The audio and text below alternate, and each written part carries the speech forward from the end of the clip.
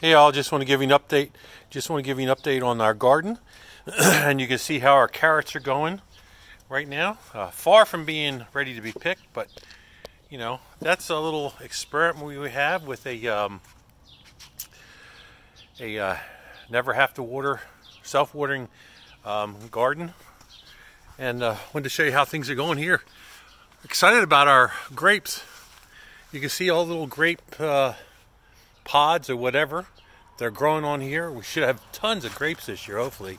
Although we have some type of bugs that are attacking our leaves. So anyway, here's our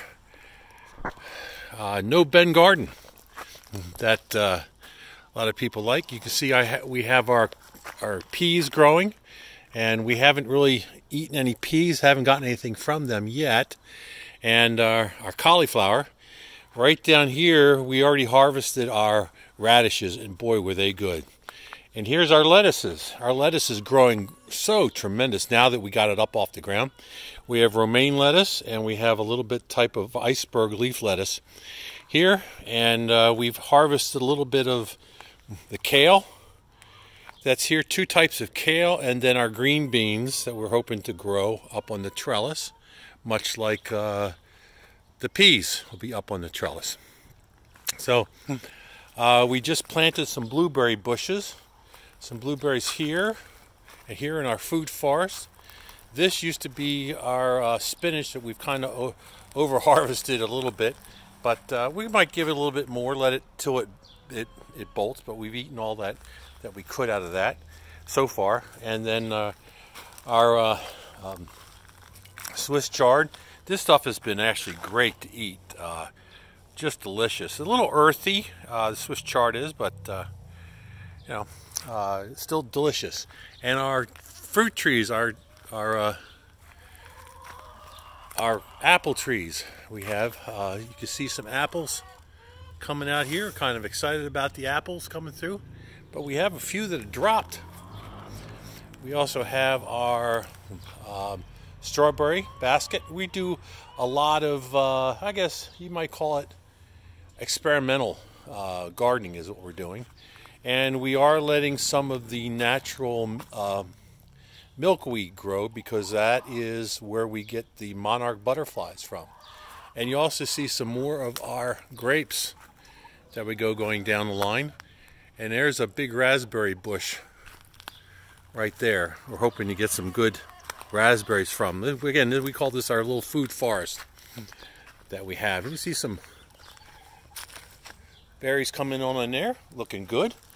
Just planted our tomatoes. I'm a little bit behind in getting our tomatoes planted, but we should go. What I did is it took off the tomatoes, and I clipped everything up but the last 2 leaves on it, and put it down so it's laid down sideways so it can grow some more roots right from the stem of the vine. So we got some here. It looks like pretty healthy. We'll see how they go. We will be, or I will be, staking them up. Got a little bit of weeding to do, but that's okay.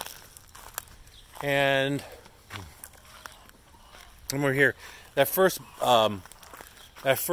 apple tree is called a Sweet 16 apple. I heard that that's really good. Here we have a Jonathan apple tree, and there's one right there. So we have one of these Jonathan apples. We've got a few around. Kind of excited to see how they're going to grow. And then we have Fuji apples over here. We have a few growing on here. Be kind of excited to see how they go. These are the first time we've had that many apples. Last year we only had 1 apple. And then our peaches, and we have so many peaches that are falling off the ground, on the ground.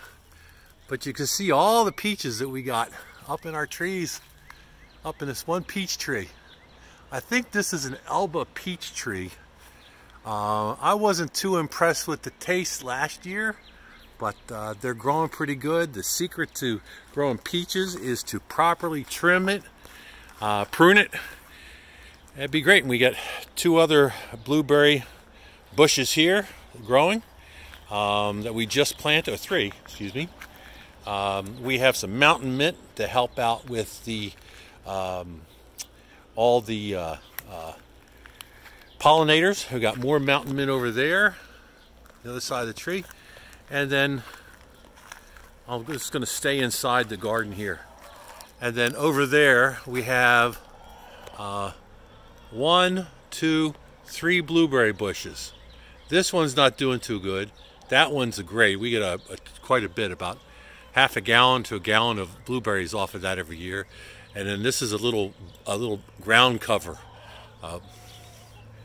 blueberry bush. So that's where we are in our food forest garden. Just wanted to let you know. And again, this our no bend garden, man, it's really doing well. Best crop we've ever had because they have not been attacked by the bunnies.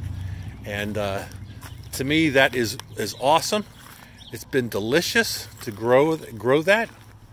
I'm looking forward to the cauliflower. Oh, and by the way, this is a giant marigold. And we had some other marigolds in here too, but they died. They didn't survive the frost we had, and I just never replanted. And the same thing with some of the other beans that we had here. So looking forward to it. And then down below, we haven't done it yet, but I want to put some more climbing vines down here. And then maybe some zucchini down underneath here. So we'll have on the ground a ground crop. We got this crop, and we got the crops that are growing up on the trellis. That's there. So anyway, that's kind of what it looks like. All right, take care. And I wanted to also just to show you what we did for the front yard, thanks to River Rock Landscaping, who put in this great fence that we have, and replanted some things. And we had quite a few rhododendron that were out, and they replanted them.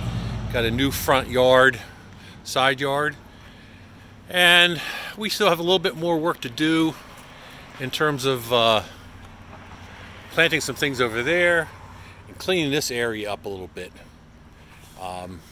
and putting in another walkway up through here. But still see some of the straw coming through.